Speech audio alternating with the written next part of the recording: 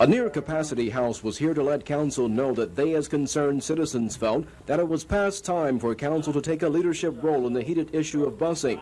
Members representing the NAACP, the Norfolk Coalition for Quality Public Education, and Tidewater Fair Housing all spoke for continued busing. They felt that the school board was leaning toward reverting back to neighborhood schools, or in their words, segregated schools. But they realize that council has no direct and total control. They are responsible for the life and health and welfare of the city. And we feel that the issue that has been raised by the school board these past 17 months really does threaten the economic and welfare of the city.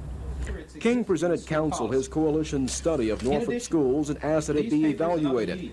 Meanwhile, James Ellis felt that taxpayers had been cheated by paying for David Arbor's study, which took an anti-busing stance. Taxpayers of Norfolk should be outraged that we wound up paying $60,000 for a study that essentially contained what we believe in the fair housing movement is erroneous, misleading. Only the Reverend Joseph Green would comment on the concern pleas by citizens on the busing issue.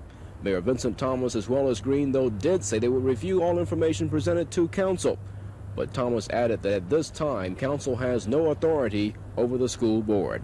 In Norfolk, Eric Reynolds, The Daily News.